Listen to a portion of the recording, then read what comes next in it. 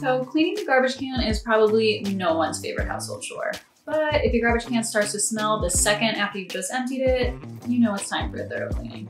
Don't worry, we're gonna show you how to make this task as easy and pain-free as possible.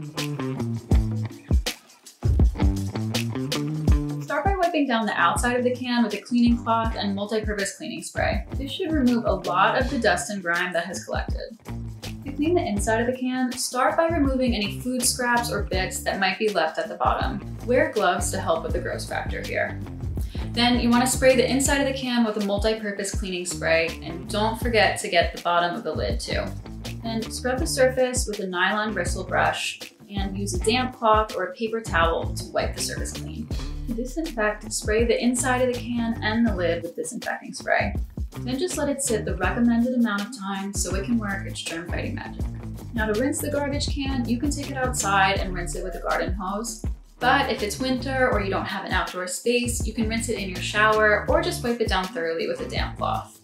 Okay, so to prevent a garbage can from smelling in the first place, line the bottom with a piece of newspaper or a paper shopping bag. It will help absorb any leaks that may happen. Then sprinkle the surface with baking soda, which will keep it smelling fresh.